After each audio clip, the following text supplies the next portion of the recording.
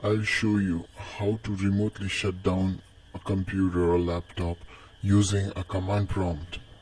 I'm using Windows 7 operating system. This trick works on any form of Windows like XP, Windows 7 or 10. So just what you have to do is just hit the start and type CMD. So you get the CMD. If you are on XP, you can go to run and type cmd.exe. Okay, so once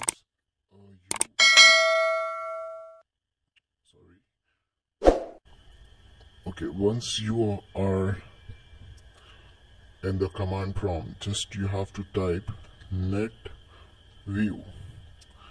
This will show you all the users which are currently connected to this PC.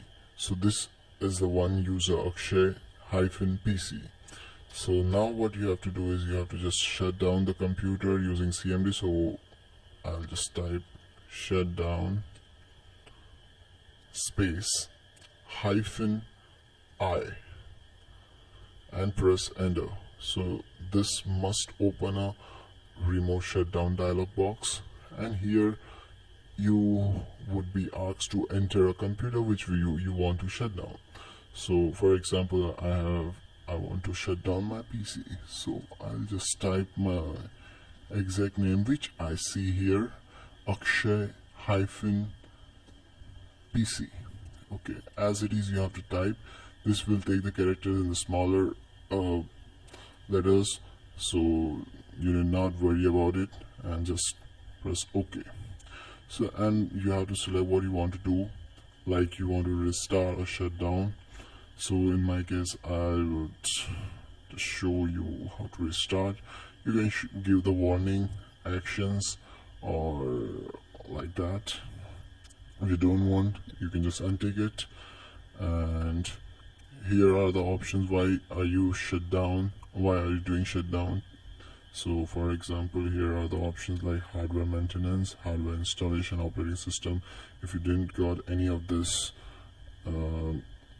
strike out for you or work for you, you can just untick it. That is unplanned. Now here's a comment which is required. This is a comment which is like why you want to why you have used this to shut down your computer. So in our case, it's nothing but lol. Okay, and just you have to press OK, and this will do for you. Yes guys, this trick worked for me. You can try this, and do comment if you have any queries or doubts, and we'll definitely solve your doubts. Thank you for watching guys. Hope you like, subscribe and comment below if you have any doubts.